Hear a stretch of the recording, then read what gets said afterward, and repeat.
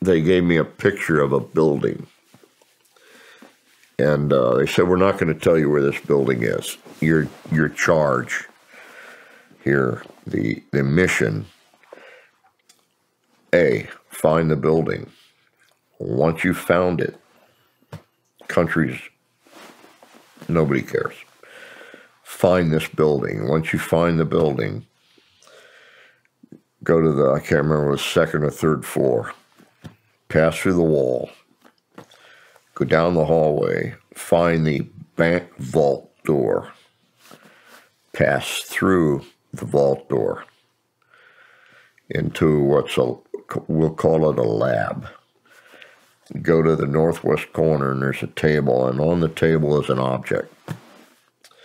Push your face into the object. Collect as much data as you can. Wake yourself up and draw it to detail in scale on a piece of paper. That was my mission. It took me 2.5 weeks of out of bodies just to find the building. And when I found the building, it took 3 or 4 out of bodies to get to the vault room. But I was finally able to pass through the vault door, which is an experience in itself. Passing through a vault door, you can actually feel it. It's like peeling your way through an onion with your molecular shape. I don't know how to explain that. But it's like you can feel every molecule as you pass through it. I don't think it's so much the material as it's the denial of access that does that to you. I can't explain it. But you get inside the room and you go to the northwest corner. I'm not sure I was at the northwest corner. I just went to wherever the table was.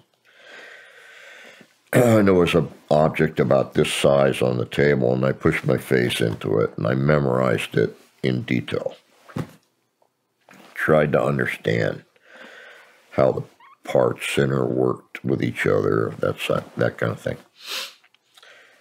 And then woke myself up, and I went in. I had a drafting table in my home, and I drew a detailed picture of it. And I rolled it up, put it in a tube, and mailed it to the people that had tasked me. They came out some weeks later, 2 guys, and they said, we have some questions we want to ask you. And I said, fine. They said, where did you take high-energy physics? And I said, I have never taken high-energy physics anywhere. Okay, who do you know that's a high-energy physicist? And I said, I know one guy, Ed May.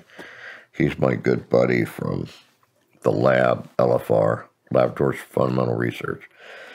I've known him in the remote viewing area since I started. I said, I know him. He's a low-energy physicist. I don't know any high-energy physicists. Okay.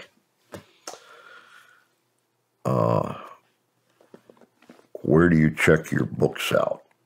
What libraries? And I was like, oh, come on. I'm starting to think, you don't believe what I did. You think I just psychically figured out what it was, and I've asked people in detail about it. No, we just really want to know where you sign your books out. So I gave them permission letters to go to the 2 libraries I used and ask, what books did he sign out? That sort of thing. I think they were very badly misled when they saw what books I signed out. So I got the idea that they didn't believe what happened, and it pissed me off. So I said I could build something better than what I saw. What did you see? I'm not sure.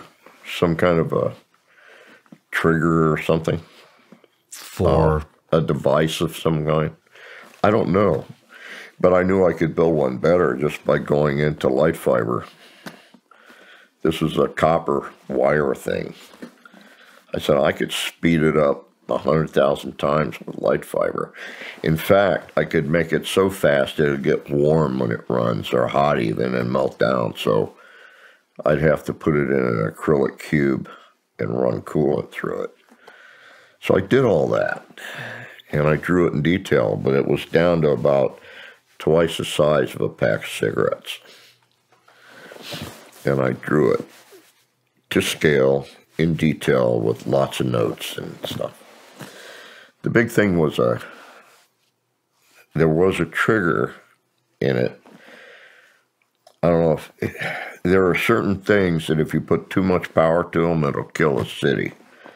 You know, it'll shut all the power down. It's like the big lights over a football field. If you just snap a switch and turn them all on at one time, the city goes dead, goes dark. So they have these switches that are slow build switches. They come on very slowly, and the lights come on very dim, and they start brightening, and eventually they come up to operating speed. That way the light doesn't explode when it's suddenly lit and all the power is going to the lights and that sort of thing. Well, I needed one of those switches, and I couldn't find one. I went to 3 or 4 different electronic places. So I finally found a switch that would work, and I drew that into the plan. And I roll it up, put it in a tube, and mail it. They showed up the next day. Non-disclosure agreements. Never promised never to draw this again, ever. Don't show this to anybody. Don't talk about it in detail with anybody. Blah, blah, blah. So I signed all their papers and said bye. I've never been tasked with another out-of-body target. Can I ask why you signed those papers? Because I didn't give a shit. Did it bother you that somebody was having you sign documents basically saying, we're going to limit your mental capacity? No, because I can still go out of body anytime I want. I can still do things out of body. I just don't tell people about it. Where was the building? I don't know. I honestly don't. How did you find it? I don't know the answer to that either. I just kept looking everywhere I went out of body. I just kept looking. How did you begin the search? Hey everybody, I'm Sean Ryan. Click here to subscribe to the Sean Ryan Show YouTube channel for the hottest and most compelling interviews that you will not see anywhere else. I've also made a playlist of all the previous SRS episodes so they're easy to find. You can find that right here.